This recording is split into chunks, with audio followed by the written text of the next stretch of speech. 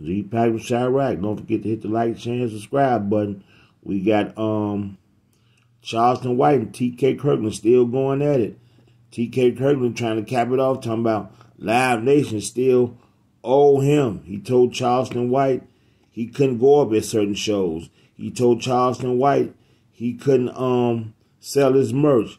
He told Charleston White he's too immature. Live Nation ain't going nowhere. That corporate. TK, quit lying. You got paid. Corey Holcomb put you out there and destroyed you. Said that's what you do.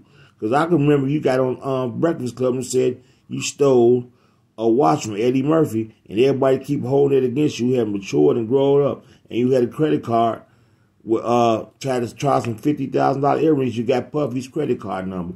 We're gonna have Corey Holcomb come right in after this. Man, I don't want to say. You know what though? You know what? I will say if I know.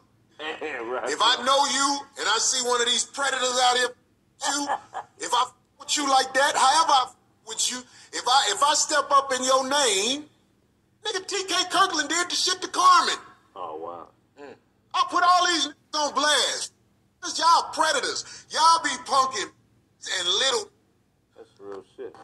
Moranzio was at the mother comedy store. That TK Kirkland told him, goddammit, he can't go up the next show. When they were doing the Fat Tuesday down there. Now, who the f gonna tell you can't go up? You ain't no mother. And look, I'm putting myself on the line. If I'm lying, I'm dying. Told Carmen when she was down there at the Chase spot, you can't sell your shit down here. Yeah. TK? Yeah. And I knew why he did it, because he bullied